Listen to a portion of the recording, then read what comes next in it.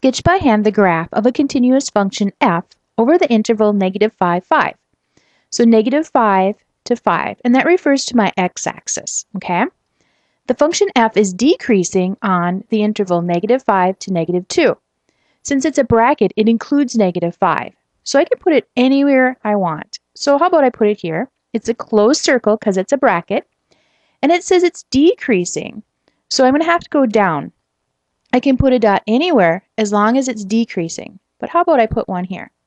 So here's my decreasing interval. Then it's constant on -2 to 2. Well, I don't really have a choice. Since it's constant, it's a straight line, just like that. And increasing from 2 to 5. So anywhere on 5, I can put a dot as long as it's increasing.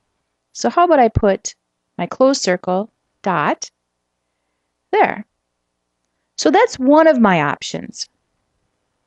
Let's do this one again. So I'm decreasing from -5 to -2. Well, remember, I can put my dot anywhere on -5. So how about I put my closed circle, my dot here? Well, as long as it's decreasing to -2, I'm good.